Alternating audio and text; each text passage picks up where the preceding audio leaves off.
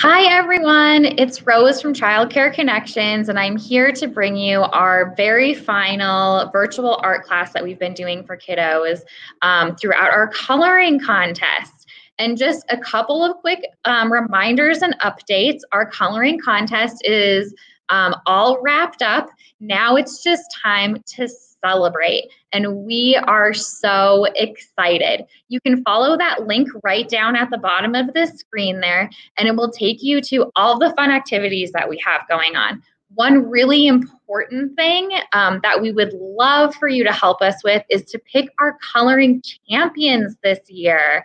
So we have a People's Choice component, and so all of the entries that have been submitted are on our website, and you can actually go in and vote on your top 3 in each age category. Now remember, we have 5 age categories. So kids were all challenged to submit an entry that showed what is their favorite thing to do outside. And they did an awesome job.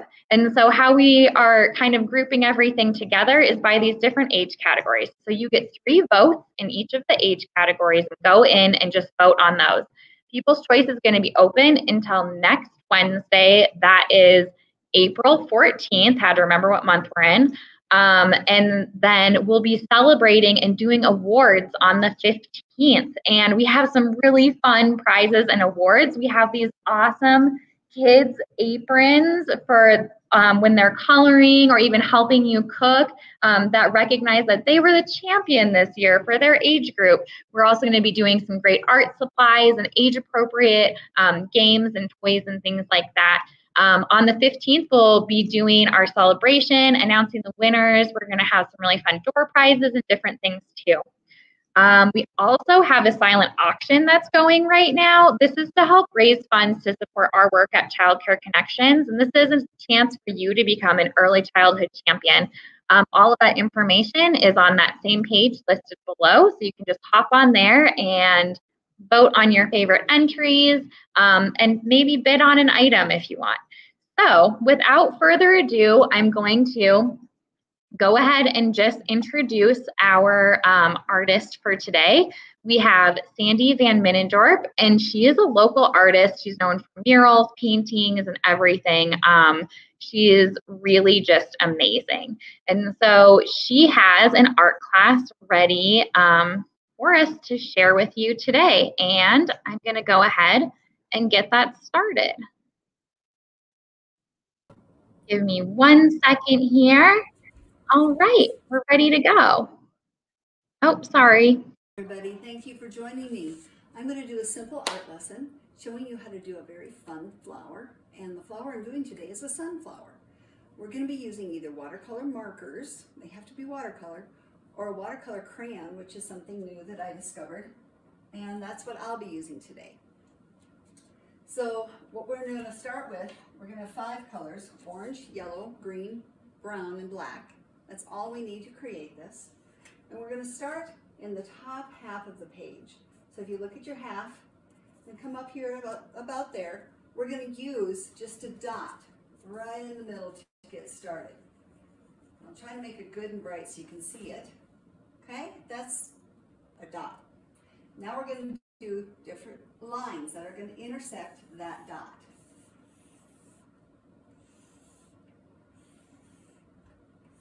Kind of like pieces of the pie, only we're making some skinny and some fat, and that's okay. It should almost look like a spider web at this point. Now we're going to take and make the points. A sunflower doesn't have rounded petals, it has pointy petals, and different flowers have different shapes. But a lot of this, you could make this into a daisy if you wanted to, you can make it into any flower, but today it's a sunflower.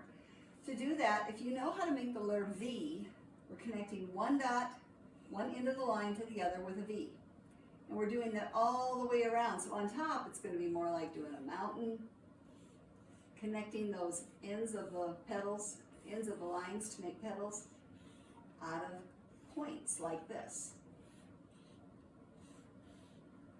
And keep going all the way around until you get your points all done. Some will be skinny, some will be fat. That's okay. Petals all look different. At this point, we're going to stop and look at the center. Now, the center of a sunflower, as you know, is made up of seeds, and they're pointy. They're textured, is what we call it. They're not flat and shiny. So to do that, we're going to make them look a little bumpy as we color it. And the sunflower head is quite large. You don't see as much of the petal as you would think. When it's fully ripe, if you go halfway between a point and the dot, that's where you start, and we're going to go a bumpy circle. It doesn't have to be perfect, people. It just needs to be about a circle. Then we're going to take our brown crayon, and we're going to color in circles, not back and forth, not up and down, in circles, okay? And we're going to go all the way around in circles. Now, the way this finishes, when we add our water to our watercolor pencils or watercolor markers, the more color you have, the more paint you will end up with on the paper. But you can decide if you want more white showing or if you want more color showing, if you want more brown showing, you decide. But it should look something like that when you're done. And then you take your black crayon, and we're going to go just around the outside. By doing that, we're going to make the center look like it's coming at us. It's a fun thing to do. So we're just going to take our black just around the edges in circles again, as big or as small as you want them to be. And just color around the edge. It already has a little dimension. When we add the water, it's going to look really cool. Now we're going to go back to the petals. The petals don't exactly scream petals to me right now. They look like lines with points, and we're going to take and make them look like petals now. So if you take your crayon or your marker, starting at our center, make it more curved to the point. We're just reshaping. Just by making, instead of a straight line, a little bit of a curve to it. And I'm going to choose my fat ones first. Just really get them to have a nice shape. You're almost like taking the little corners off. That's all we're doing. Taking the corners off and rounding out these petals. You want to do that with all of them. We're just using orange right now because that's the darker part of our color yellow. Oh, my pad's a little floppy. There we go. And then when you find some that are skinny like this one, we don't need to make the whole shape. We can just start here and curve up and connect to the other ones. They will look like they're sitting behind a little bit of dimension with your flower. And just make them all look, see now already they're starting to look a little more like petals. Now one thing that petals have, if you look at them, they're usually not one solid color. There's usually darker colors in their lines that carry, they're veins that carry the water to the flower tips. So we're going to draw a few lines in there. You really probably only need one or two. Notice how one of mine is longer and one's mine is shorter. That's also very nice to do. Oh, it looks like I missed a petal. It'll help you find what you missed. So one long, one short, or if you've got really fat petals, you could even do three, just so long as they all end in a different spot. Starting up from the center, we want those lines to be connected to the center. And they can be wavy. They don't have to be perfect. They don't have to be exactly the same. They can follow the shape of the petal if you want, or they can be completely straight. You decide. But now we have something that's looking more like a flower. And we're going to go back and we're going to pick up our yellow. Now it's time for our yellow. When we color in, we oftentimes just want to color any which way it works. You can do that. But if you want this to look a little bit more like a flower, color your yellow the same direction that your orange lines go. Up and down, or the bottom, up and down on the top. Here you can color in all yellow, or you can leave some white showing. It doesn't matter, you do what you want. As I said before, the more color you add now, the more color you will have to paint with. So you're just going to go around your sunflower and color yellow. And don't worry about making a mess. It will be fine if it's a little bit outside the lines. No one's going to look. Nice big long lines, works good.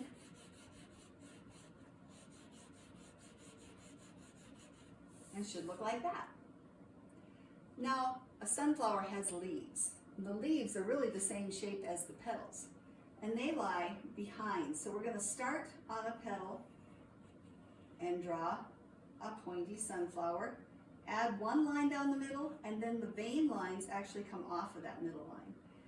And I also want to add a little bit of this dark green color, just a little. And I'm going to do at least 3, maybe 4 green leaves. I kind of look around and say, oh, here's a spot. I could use another leaf.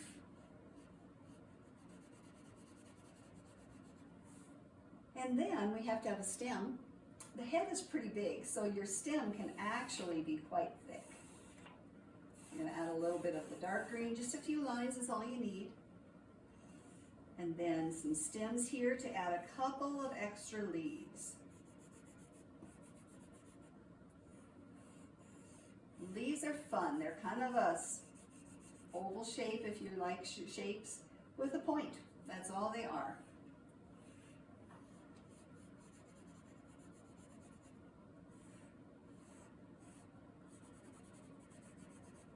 And now I've got my yellow in my hand yet. Because green is made from yellow and blue, we can use yellow to make the green look brighter. So I'm just going to go ahead and add yellow on top of my green. And again, you can decide how much you want. You can leave white behind, that's okay. Or you can fill it all in. The stem gets a little yellow too. The yellow kind of represents where the sun is hitting your leaf, so you could even put more yellow on the top. When we get this far, we have our coloring phase done, and we're going to pick up our brush with a little bit of water. We're going to start in the center, and I'm going to work in the middle. And I notice I'm even using my brush in circles, because I kind of want that brown to loosen up and become paint. What I've already colored, we can use for paint. And then when I get to the outside, notice how dark that looks and how much it's popping. Yeah, and it doesn't have to be straight, it doesn't have to be a perfect circle. We just want to get that color worked in a little. And then you can go back and play with your color a little bit. And we still want some texture, and that's what we've got. Now we're going to clean our brush. And this time we're going to go to our petals.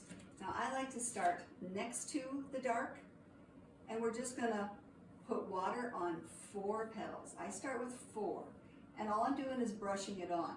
Now that it's had time to sit a minute, now I can take my brush and I can work that orange into the yellow a little bit. Just loosen it up, and again, now you have paint. You can play with that paint a little bit. If it goes out of the lines, don't worry about it. It's just part of the fun. And I did 4, now I'm going to wet 4 more petals. I get the water right onto the orange as well, so it all gets wet.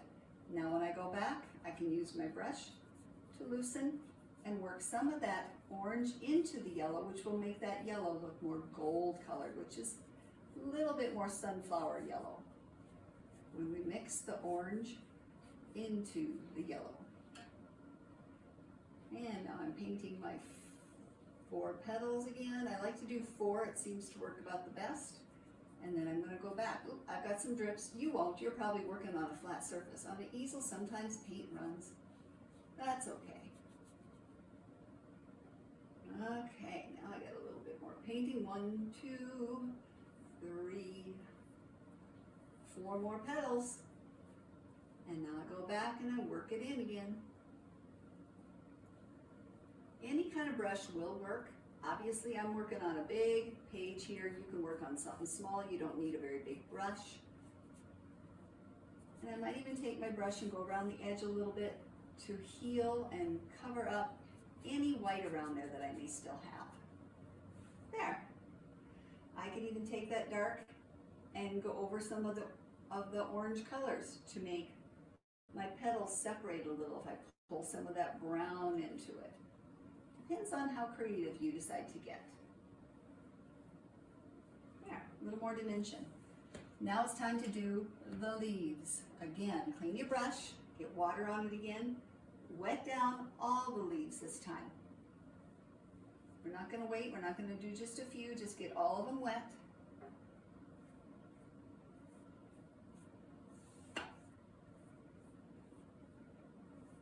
All right, now we can go back and work it. Get that green and yellow mixed together. What's nice about drawing it in with your marker or with your crayon is you will see some of the lines, the veins and all that will stay, and yet you'll still have color throughout the whole leaf. And we are just about done. And there you go. We have a sunflower. Have a good day. Bye-bye.